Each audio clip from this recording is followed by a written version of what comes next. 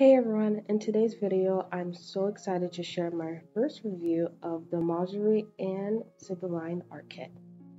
I've been wanting to try Sibylline's art kit for so long when the first edition came out, and now I'm so excited to share this review of the second edition. This new art kit is now available on Mossery's official website. I've been following Sibylline's work for a few years now, and I have a couple of her art pieces from Inktober. I find her art to be super inspiring and clean. I love her painting style and I love her line work.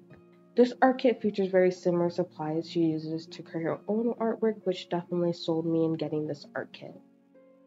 I've never used acrylic gouache often. I do have a primary mixing set, but I don't have much experience with it, and the paints are pretty expensive, so I always feel a little bit weird using them. I've used regular gouache pretty often enough, and I'm still learning the medium, but I thought acrylic gouache and regular gouache was going to be kind of similar, and oh no, it's definitely not. It's more similar to acrylic than anything.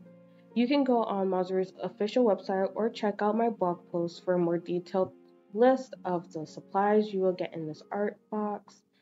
Everything is linked down in the description.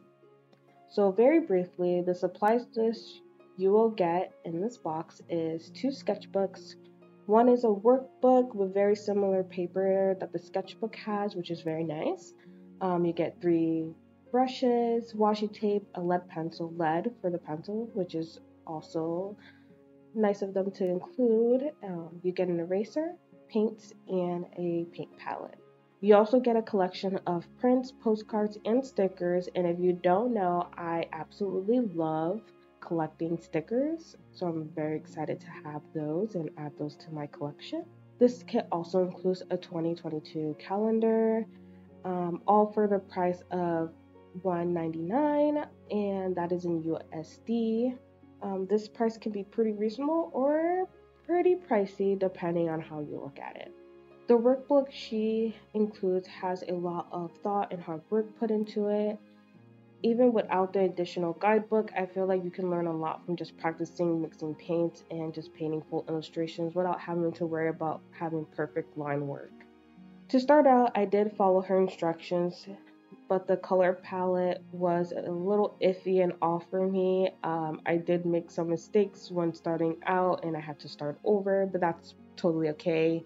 We are a place of making mistakes and being okay with them. I will say one downside for me was how small the drawings were in the workbook. But I definitely think it forced me to be more careful and mindful with every stroke of paint that I put down, and I feel like that can be a very good practice for a beginner artist as well. If you're new to acrylic gouache, or if you're just a new artist in general and you don't feel like you have a style yet, I think in a healthy way, using the guidebook and the workbook together to kind of adjust and grow and just learn how to put paint down and layer is a really good gift that you can give yourself or you can give to an artist friend.